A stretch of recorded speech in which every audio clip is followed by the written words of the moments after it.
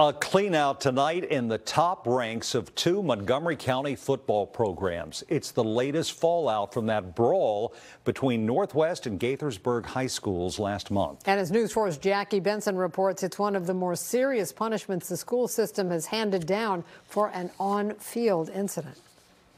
Teams, return to your sidelines. This is the September 16th on-field melee where teams from Northwest and Gaithersburg poured onto the field and began fighting after, according to witnesses, a referee made an unsportsmanlike conduct call against a Gaithersburg player.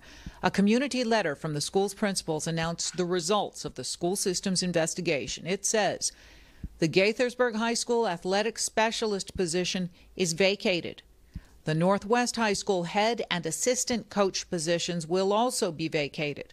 The letter goes on to say current individuals acting in these positions will complete this season in those positions. The process to fill these positions with permanent replacements will be announced later this year. I want to apologize to my school. I want to apologize to my community. I want to apologize to the admin. My kids know that I don't condone violence. I don't condone myself with unsportsmanlike conduct penalties. News 4 spoke with Northwest coach Travis Hawkins the night before the decision. He's played football at the college and professional levels and described the incident as disheartening. Coaches were trying to get players back to the sidelines when Hawkins in the white shirt says he felt a hand on his throat.